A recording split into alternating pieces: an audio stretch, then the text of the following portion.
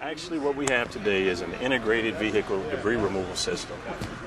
We affectionately call it JAWS because, unfortunately, back in 2004, we had one of our co-workers who was picking up some debris on the roadway, and she violently lost her life while trying to retrieve the debris in the lane of traffic. As a result, we came up with this truck where we call it JAWS, Julie's Automated Waste Removal System. Basically, it's a joystick inside. There's like a clamshell that drops down.